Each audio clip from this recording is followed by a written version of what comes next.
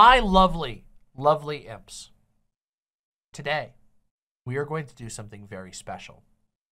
I'm going to take you on a journey to the lands of another creative person, a creative person who is incredibly, incredibly valuable to me, who has been a huge inspiration to me. That is to the lands of Hideo Kojima. Recently, as in within the last couple of days, we were all gifted as the world a trailer for Hideo Kojima's upcoming game, Death Stranding 2. And I need us to watch it together. And I'm going to explain a little bit why I feel that. And I hope that you'll ride with me, because I promise you, it is a true experience. It is genuinely magic. My first Kojima game was Death Stranding. I am and a lot of people are going to go, what the fuck? You're such a big Kojima fan. It's shocking that that was your first Kojima game. But it was. Back in 2019, I decided, after seeing the incredible trailers for Death Stranding 1, and feeling called by the vibes of the game, I was like, I'm going to finally do it. I'm going to embark on a Kojima journey, a Kojourney, whatever. I decided I was going to embark on it, and I decided to play Death Stranding, and I fell in love with that game.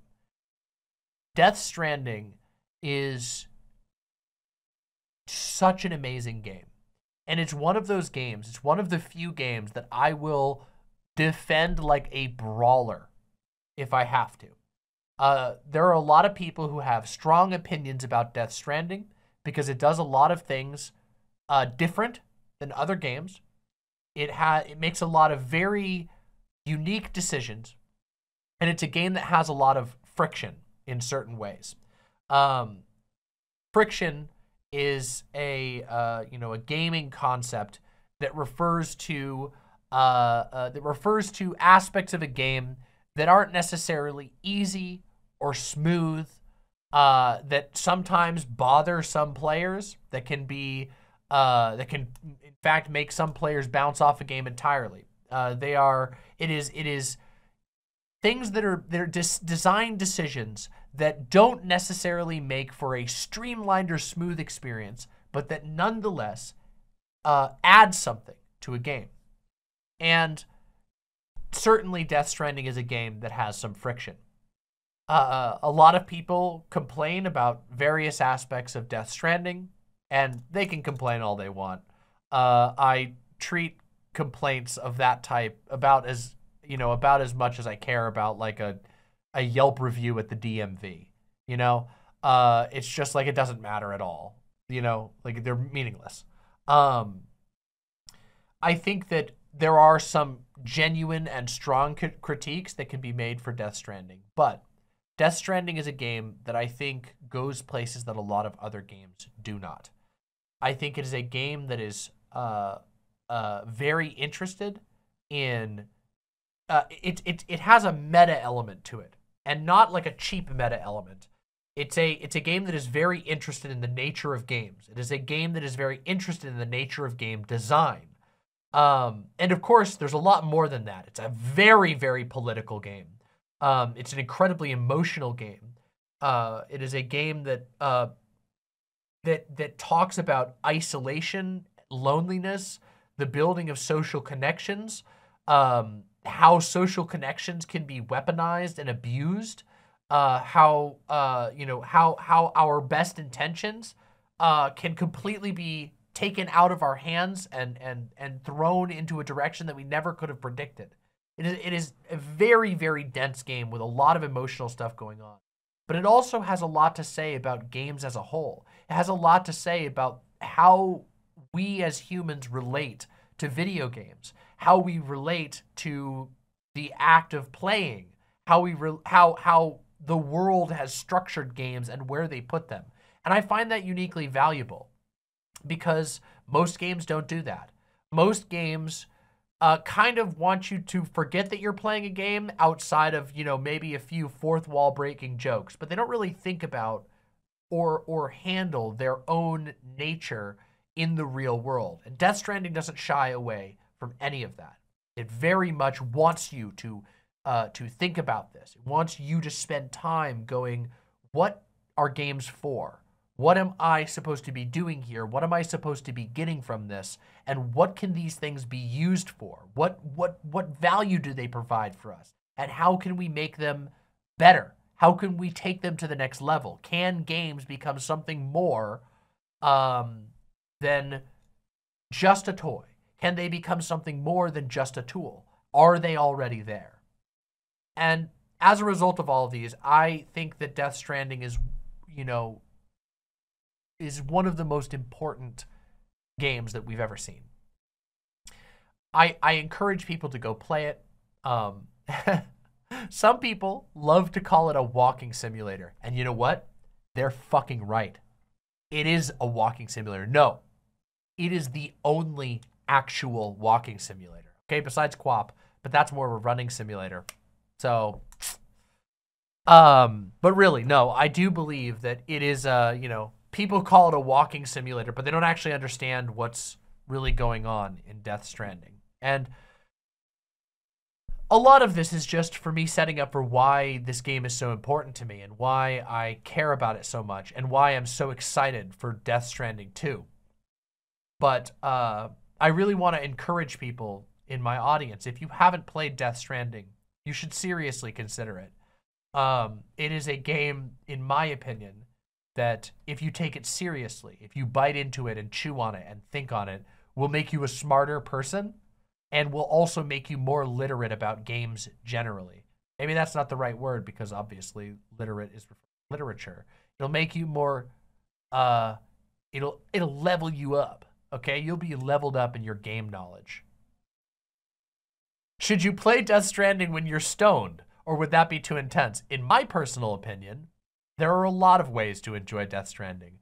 I quite enjoyed playing Death Stranding while enjoying numerous substances. And in fact, I have heard that things like psychedelics play very, very well with the game Death Stranding. However, I will also say there are parts of the game that are very intense. So, you know, take it at your own pace. I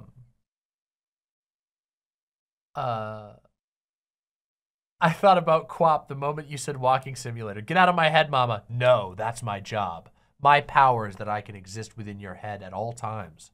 Never know when I'll be in there. In fact, right now, all across the world, there are people in which, in their minds, a version of me is currently talking to them. It's incredible, isn't it? Not just you either. You all are watching a virtual version of me, which means through your eyes, an actual version of me is dancing across your brain in real time. But also there are people thinking about me right now who aren't watching this stream going, wow, what did Demon Mama say there? Grr, I hate that Demon Mama. Ah, I love that Demon Mama.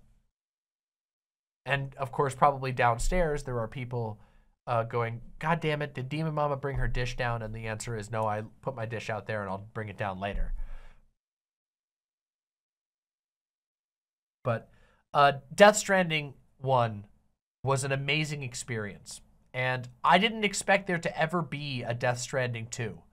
But Death Stranding 2 was announced. It was announced last year.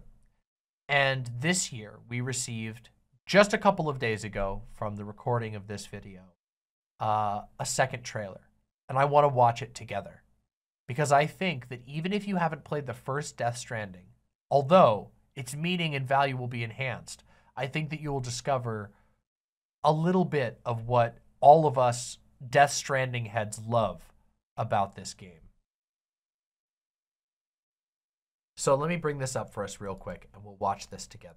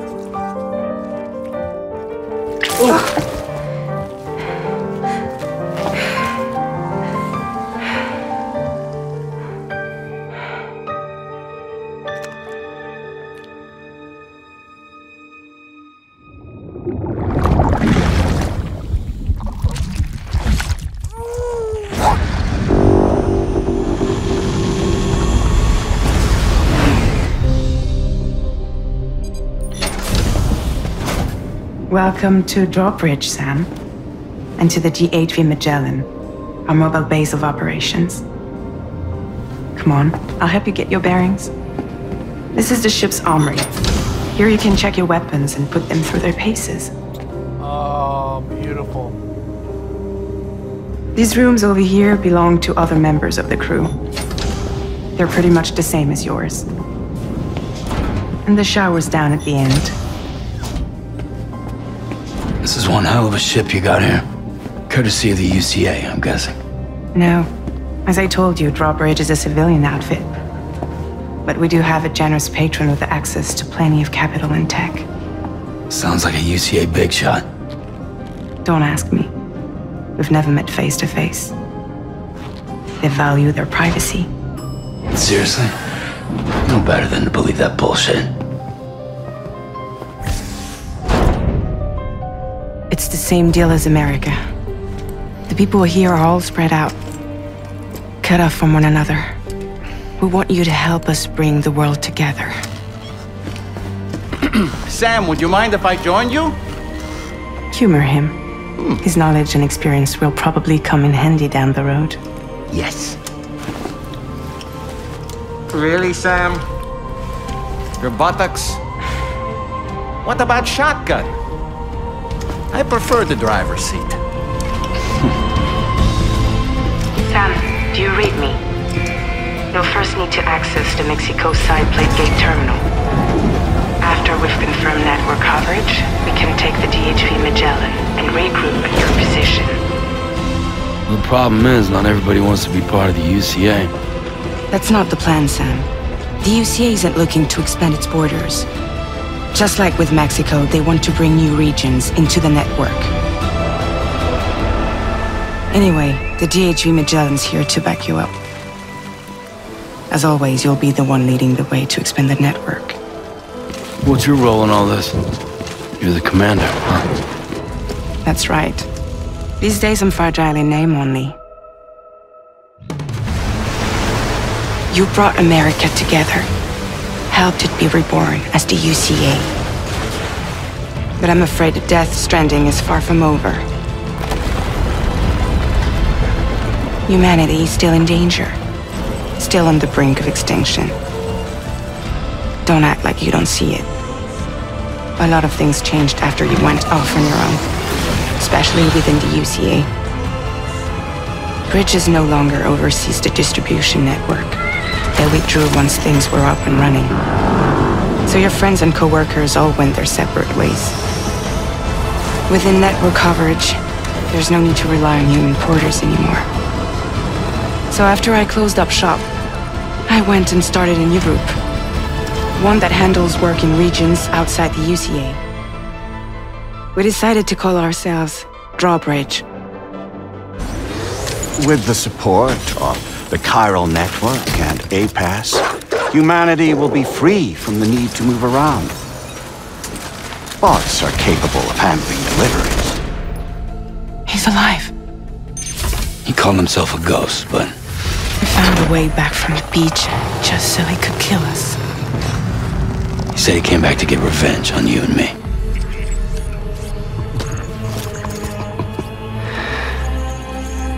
Hey, brother. Did you miss me?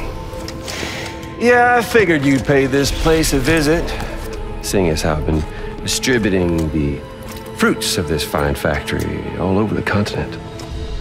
Guns and violence, the whole damn world could be yours. Same as it ever was.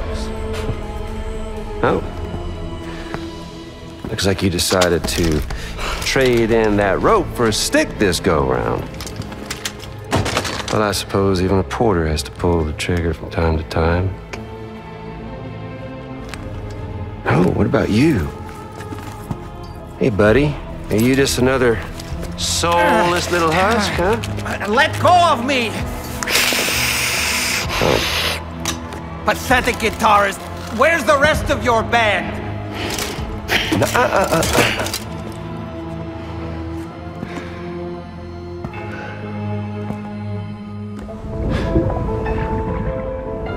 Well, ain't that something?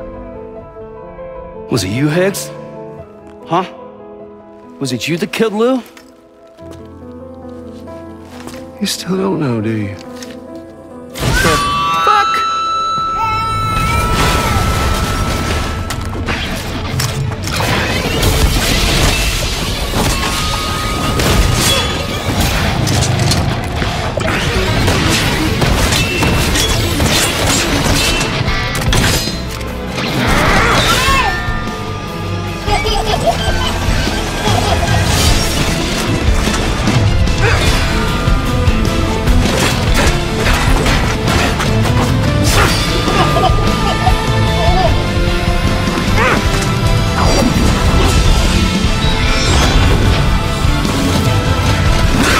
Something he said. You don't know a goddamn thing about Lou. All right, Sam.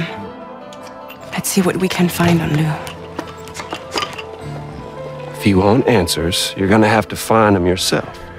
But the ones you do find, well, that pain you nurse will only get worse.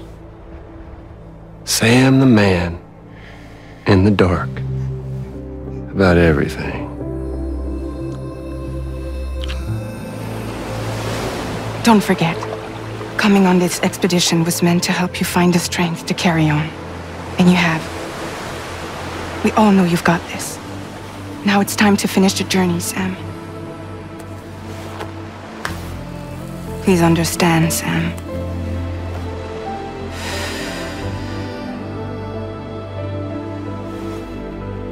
We never meant to string you along. That chrysalis, we found her inside.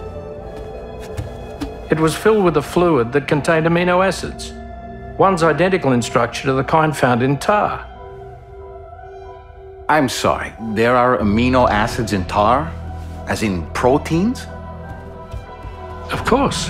How else did you think that chiral creatures could emerge from it? Some have even theorized that the tar is a sort of primordial soup. I was there. I saw her home. And it was a hellhole. You see, after you left Bridges, I decided to do a little digging. Now, according to them, BB-28 was flagged for disposal and subsequently incinerated 4 years ago, long before you and Lou first met.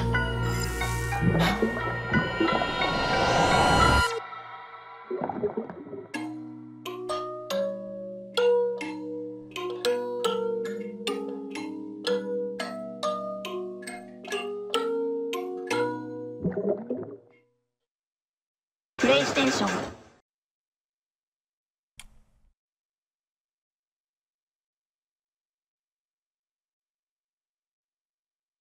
Intrigued.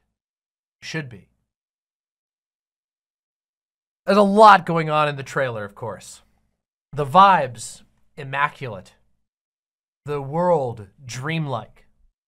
The wonders, wonderful. I noticed there's people in chat going, I don't know what exactly is going on. And you're not really supposed to know exactly what's going on. I've played Death Stranding 1 multiple times, and there's so much that is going on in these trailers. In this 10-minute trailer, that there's no way you could know. But it's enticing. It's beyond enticing. And I think that's the reason why, I think the only reason why, I tend to be fairly immune to hype these days. There's almost nothing I really get super hyped for, but Kojima stuff always gets through to me, and that's because what he communicates with his trailer is the vibe of the game and the messages and hints that are buried in there hint to exactly what you can expect from the game. Yeah, that was a 10-minute. I know it passes like that because it's just it sucks you in, you know. And there's like so many new characters. George Miller plays the captain, which is incredible. Of course, we have a whole bunch of new characters that we haven't seen before. Some returning characters. The world seems to have changed quite a bit, which is part of the reason why you can't expect to understand everything that you see in the trailer. because you are entering into a world that has changed since the last time we were in it. You know, we're not going back to Death Stranding 1.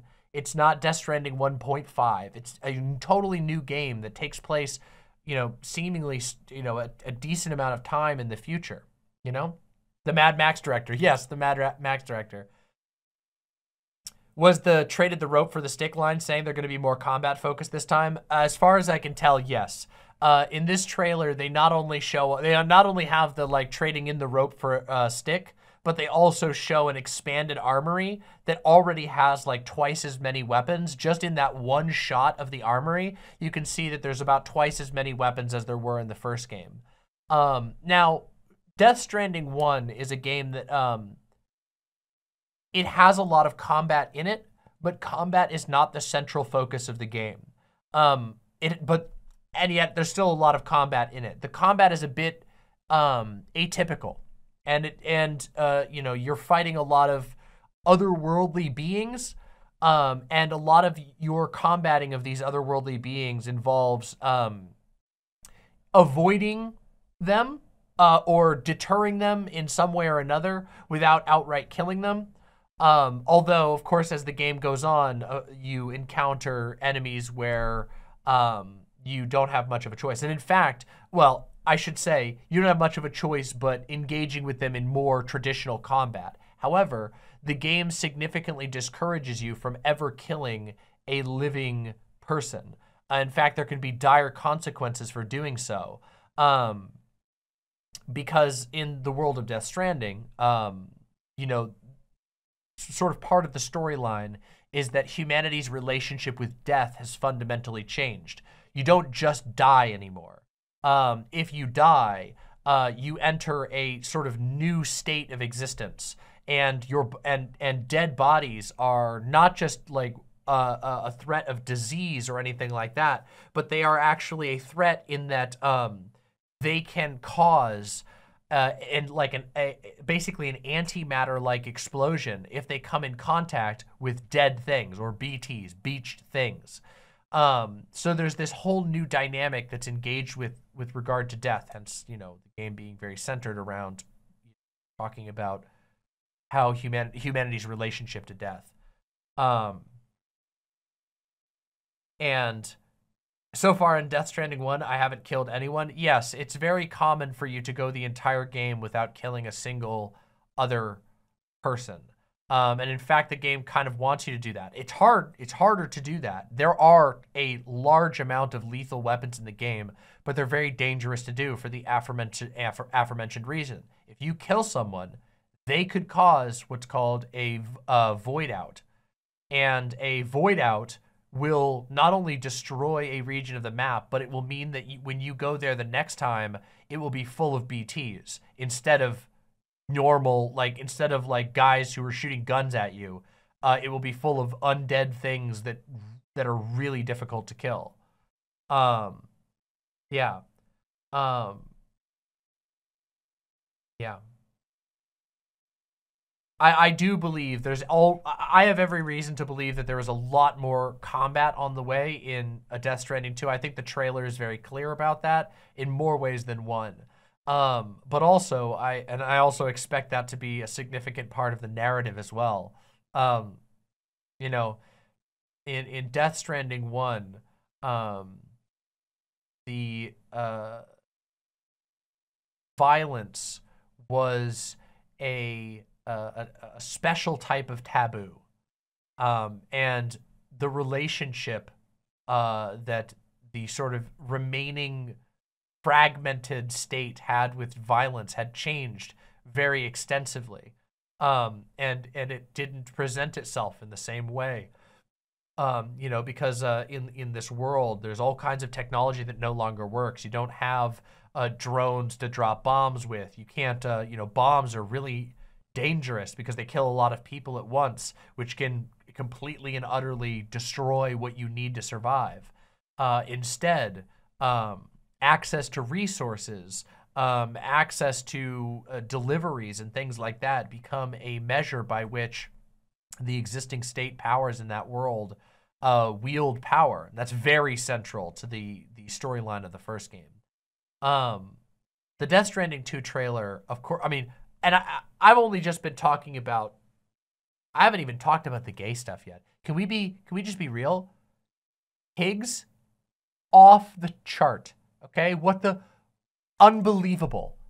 He's got gold tears running down his face, down to his gold lipstick. He's got a grave, grave makeup on that makes him look like some kind of a Marilyn Manson cosplayer.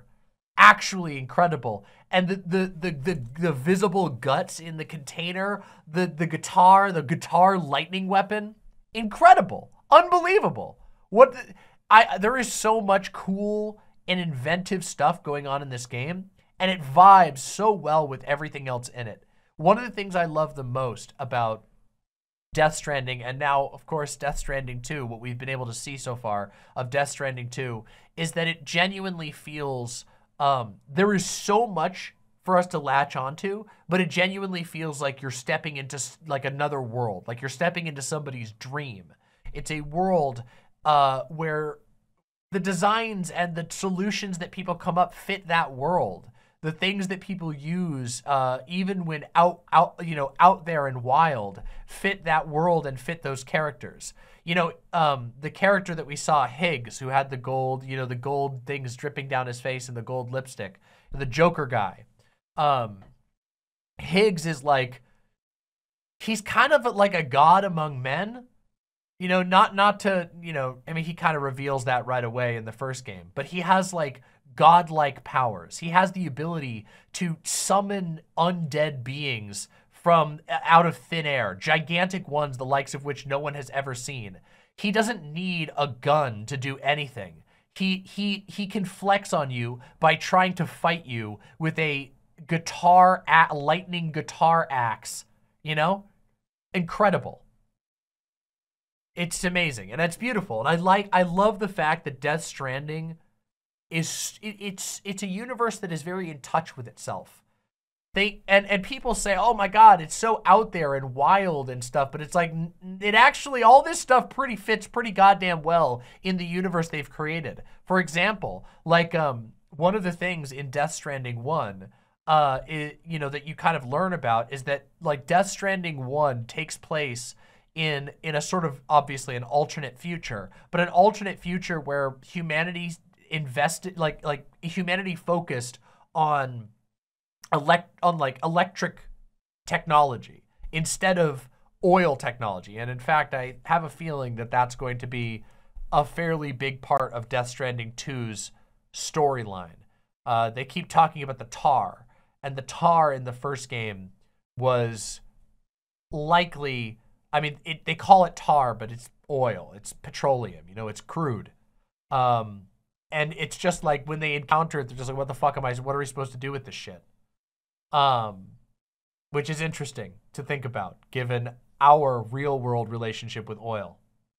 And yes, of course, the black gold, which are two colors that this tar-like substance is always present with the gold chiralium.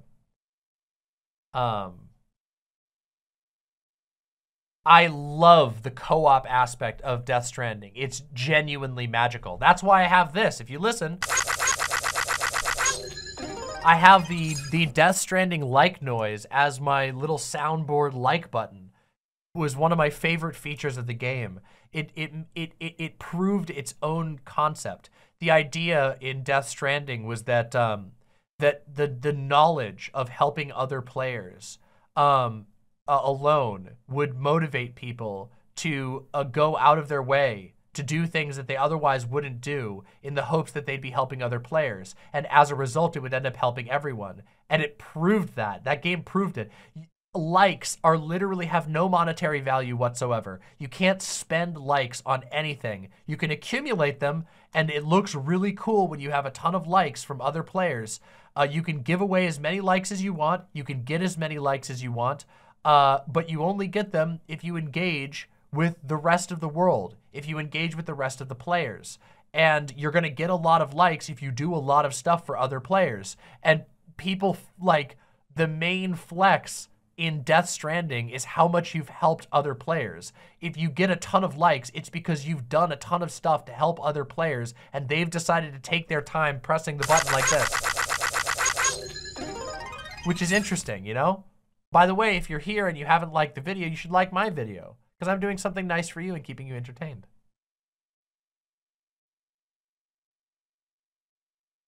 First and First says, it's a very isolating game. Basically, everyone you meet is a hologram. It's actually a musing on how to overcome isolation. It is a very isolating game. You rarely meet other people in person. In fact, almost no one ever gets to meet anyone else in person because it's too dangerous to do so, which is amazing also considering that this game came out in 2019 before the pandemic, an event that made it very difficult to go see other people and to live a normal social life. And people have had to learn how to connect with each other, even though it has been and still is somewhat dangerous to engage with other people in a traditional social manner. It is that aspect of it is so deep. I could spend an entire day talking about the game's sort of opinion and approach towards discussing loneliness, towards discussing social bonds. There is so much that I want to show. I want to play the game and talk about all of it on stream sometime. But there's a particular moment that I want to talk about. And this is a small spoiler, okay? But I feel like it's important to give you guys part of the reason why I'm so excited about Death Stranding and Death Stranding 2. In Death Stranding 1, one of the first people that you meet in the game is a guy named George, okay? He lives in a fairly remote bunker, pretty far away from the like main city that you start the game in, okay? You get a couple of missions to deliver things for him, and when you first start delivering for him, you find out that basically he hasn't seen anybody, like he barely sees anybody outside of the people he lives with, because he lives with a couple of other people, his family and whatever. But he basically has not left, that he's been isolated in this bunker, much like many of the other characters in the game, since the Death Stranding occurred, which has been a long time. He doesn't see many other people. And also that he deeply fears going outside. Not for any irrational reason. He's not like he doesn't have like a phobia or anything like that. He's just terrified. Because in addition to there being BTs, which are the undead things that can just kill you and make you blow up and kill other people, there are also mules that which are like these sort of, they're people who've kind of lost their minds, and they've gotten a thing called drone syndrome, which is basically where someone loses their mind to whatever work they do. In this game, it's delivering packages. They lose their mind to whatever work they're doing, and they just do it without any reason. They don't even deliver the packages anywhere. They just take packages and take them to random repositories. They have these boxes they just pile packages up in because they're just going through the motions of the job that they used to do. And as you deliver packages, if you decide to pursue George's storyline, which all of the characters in the game, you don't have to complete their storyline. You can just deliver the minimum necessary packages. But if you choose to, he continues to send you emails. And one of the most like sort of moving ones is that he decides to leave his bunker after you've done stuff. Basically, he's like, you've delivered me so much. You've delivered life-saving medicine for my family. And I feel like I want to be brave enough to go outside like you do. You would brave incredible danger. And I know I'm not ever going to be, because he obviously doesn't have the powers that you have. As Sam Porter Bridges, you're given unique powers. But he decides to step outside. And you actually get emails from him as he goes on this journey of overcoming his fear, going outside, and ultimately discovering your footprints. And literally, he chooses to step in your footprints. Like, quite literally. He's like, I found your footprints, and I decided to step in them myself. Because if I can step in your footprints, then I know that I can do something like what you did. What you've done for me, I can do. And he follows your footprints to go outside. It's an absolutely amazing moment. And I genuinely think you should go experience the full story, not the my retelling of it for yourself. But that was one of the moments in the game where I knew I was sold and I was going to play the entire thing to the end to an incredible amount of completion. The way in which this game portrays relationships, portrays people's ability to work together, to communicate to one another. Also, something that should be noted is that Sam is actually physically, well, or at least it seems to be. At the beginning of the game, Sam is physically allergic to human touch. When humans touch him, it burns him and he gets a mark. And when you first meet Sam, he has burn marks from people having touched him all over his life, all over his body. And that's a big part of the game, is that Sam himself struggles with connection, and that it is through his actions and his choosing to engage with other people that he's able to overcome his own fear, that he's able to, you know, figure out how to live with these sorts of things. It's an amazing game. And the George storyline is like one of the first ones that a lot of people miss. You know, sometimes they're just gunning through the game and they don't decide to do George's whole storyline. But it's really awesome, and you should do it when you play for yourself, and you'll see what I'm talking about. It's not even the only one. That's one of like, there's like 18 characters that have full storylines that you can unlock and do, and they're amazing. They're incredible, and all of them are different. All of these characters have differing opinions on politics. They have differing views on the world, and you spend time helping them meet their needs, and they help you. One of the coolest things about the game is that almost every character has something completely unique that they can give you. They have a tool or an insight or a secret that if you complete their storyline, they will give you something that only they could ever provide, in the same way that you gave them something that only you could ever provide. Magical game. And this is part of the reason why I'm so excited for Death Stranding 2, because I think it's also going to be magical. I think it's going to be incredible. Yeah. The multiplayer aspect is a reflection of the themes of the game, and it's beautiful. It's the first Strand type game, and boy did they nail it. I'm extremely, extremely excited to see where they go with Death Stranding 2 and how they decide to change things, how they're going to keep the social aspect or change it, in fact. I imagine there's probably going to be changes. The sort of tagline for Death Stranding 2 is, should we have connected? The first game is very much about connecting people. It is very much about convincing people to reconnect, to overcome incredibly difficult and real boundaries in order to connect. And towards the end of the game,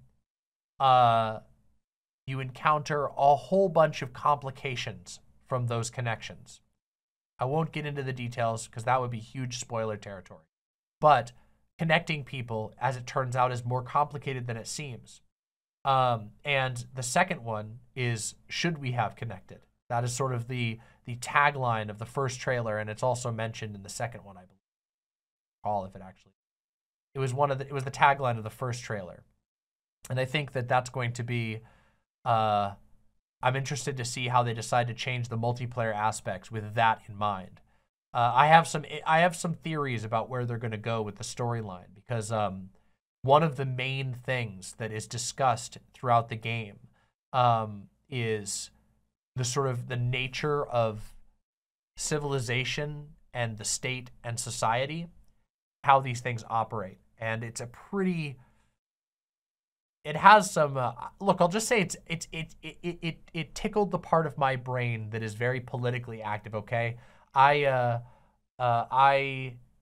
found myself thinking about a lot.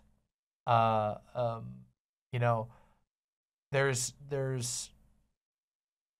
a lot to be said about a game in which, you know, your first experiences in the game are basically being told that you have essentially no choice but to help your family, who doesn't even barely know anything about you, your family who also happens to be the governing family of the only existing society that you know, They immediately put you in handcuffs. Handcuffs that they tell you are supposed to be helping you. Handcuffs which allow you to do your job, but also mean that you're literally cuffed to the bed. You can't leave. And yet you need them to survive. Without the cuffs, you can't use any of the technology that you need to survive. Yeah, they've got some things to say about society. They've got some things to say about government. They've got some things to say about the coercive nature of the world that we live in. And I'm excited to see where they go with Death Stranding 2. And, you know, it's going to be gay as fuck. Can we be honest? It's going to be gay as fuck. We got Higgs. We got Sam back. We got a little... Oops, it's playing the trailer again. Whoop, it's starting playing the trailer again. I pressed space by accident. We got a little puppet man. We got Fragile back. We got, I don't know who else we're going to see. I think it's going to be gay as fuck. It's going to be, and of course, we already know there's a shower. So what's it going to be? It's going to be clean boys getting dirty and dirty boys getting clean. A forever Kojima theme. A forever Kojima theme. Ever since what? Metal Gear Solid 5, it's been get your boy dirty, get your boy clean. They took time out of that incredibly cinematic trailer to tell you, there's your shower, Sam. You can go wash up over there. They literally, one of the opening things is washing the oil off of a lady's arm. You telling me it's not going to be getting clean and dirty all over again? I'm here for it, okay? Listen, the shower is a very important part of Death Stranding 1, all right? I know it's going to be an important part of Death Stranding 2. Maybe different, but another one.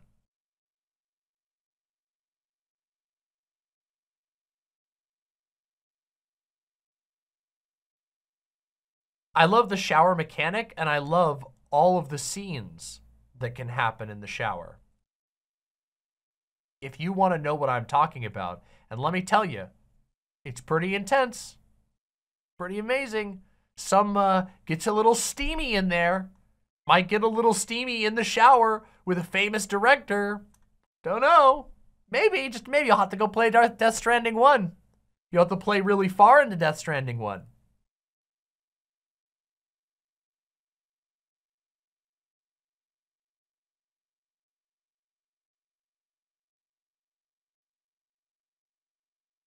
I am so ready for it. And this is one of the few, if any, games that I allow myself to actually get hyped for. And that's because I have quite literally never been disappointed by Kojima. And I think that Kojima is working magic right now. I really do. I really do think that he's working magic.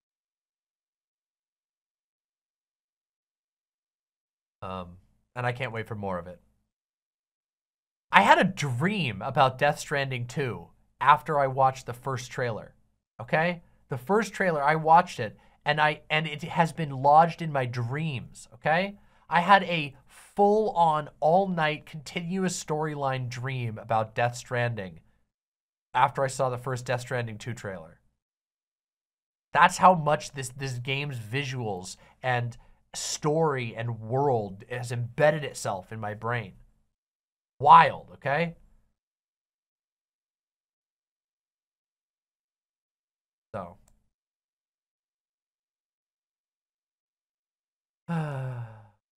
Anyway. We all know Demon Mama can handle a package. You fucking know I can fucking handle that package. Not only that, but I'll get 5-star S++ delivery, legend of legends. That's how well I can handle a package. Fucking you goddamn know it.